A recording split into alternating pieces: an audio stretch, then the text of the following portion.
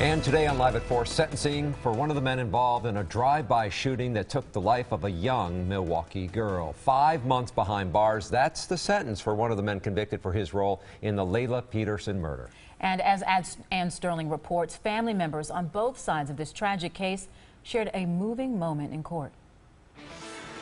I didn't have a chance in life, and I'm sorry. I really am. From everyone who's involved. An emotional apology from Paul Farr's stepmother. I'm so sorry. I'm so sorry. I'm so. And in a spontaneous move, some of Laylah Petersen's family stood up and hugged the grieving parent. I'm sorry. I don't want none of this to ever happen anymore. 5-year-old Laylah was shot and killed while she was sitting on her grandfather's lap back in 2014. The little girl was inside of a home near 58th and Fairmont watching TV when a car drove by, firing numerous shots. Police say the shooters targeted the wrong house.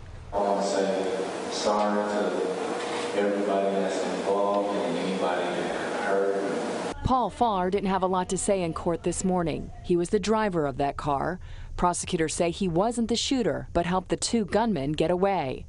Farr struck a plea deal, testifying against one of the shooters, and was sentenced to 5 months behind bars and 5 years probation. For this particular defendant, I really believe this was the right resolution, and that's why I advocated for it.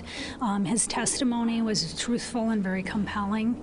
I think that he faced a great deal of fear, pressure, possible intimidation. The two other men convicted in this case, Carl Barrett and Arliss Gordon, both will be sentenced in December.